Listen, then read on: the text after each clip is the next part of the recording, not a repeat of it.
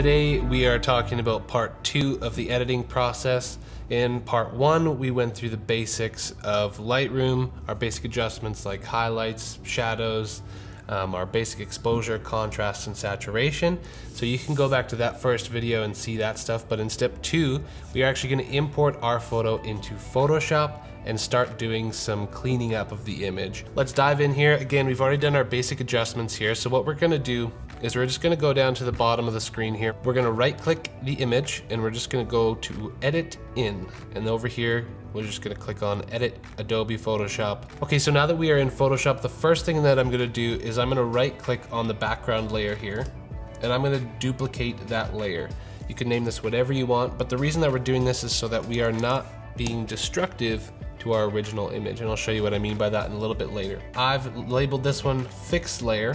There's 3 basic tools that I use in here, and I want to keep it really simple for you guys so you don't have to get too overwhelmed with Photoshop. I'm going to start by showing you what I call the Band-Aid tool. It's actually called the spot healing brush.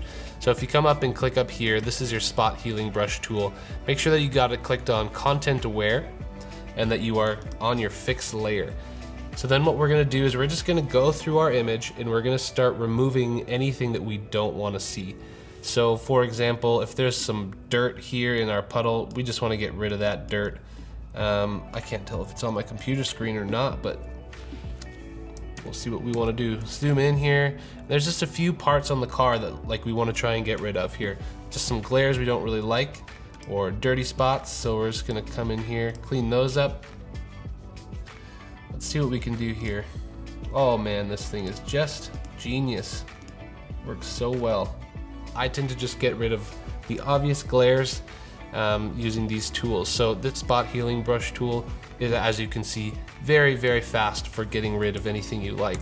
Okay, so another tool we can use, guys, is called the clone stamp tool. Now really basically what this does when you click on the clone stamp tool is it samples a part of the image and then paints that sample over top of wherever you want it to go. So for example, up here on the bumper here, we want to select holding Option where we want to sample from, and then we're going to paint that sample onto the car. Now if you look up here, the opacity and flow, you can see that our flow is pretty low. The reason I do that is so that I can kind of paint it in slowly and make sure I'm not affecting my image too much. So let's try and get rid of this little thing over here. I don't really like what's happening on the car here, so I'm going to select this part of the hood and see if we can paint it in here and make that go away. Alright, we're zoomed in quite far here, so I gotta make my brush a little smaller. I'm gonna select this part here and see if we can paint it over the light and just get rid of this stuff. Just brushing that in nice and slow, again selecting the part I want to paint in, and it's showing me the reference point that I'm using, which is kind of nice. Okay, so this is the clone stamp tool. You can use this in crazy ways. Another one we can do, this one's really great for any splotches on the side of the car that you want to get rid of. This tool is called the patch tool. Now what you can do here is select, I don't know, let's just try and wrap around this guy with our little patch tool, and then we're going to drag it to where we want it to reference. And then it's going to sample using content aware. You can come up here and you can see that this part here says content aware, and that's the patch mode that we're using. Now you can do this all day long. Just grab whatever you want and drag it to where you want it to reference, and it'll use content aware to kind of blend those two together until you have the smoothest image possible. So here we've got a lamp post. Let's see if we can take that off the hips of our car. Where do we want it to reference? I don't know, up here somewhere. Okay, so there's some really basic ways that you can use the patch tool. It's a pretty intense program here, as you can see. Now, I am not a pro at this stuff. I've learned a lot of this from other YouTubers and just started putting it into practice. So guys, there you go. There's a couple of tools you can use that are really simple to just get rid of any of those little nitpicky things you want to get rid of. Sometimes they work really well, other times you kind of got to nitpick and get right into the pixels and get rid of stuff.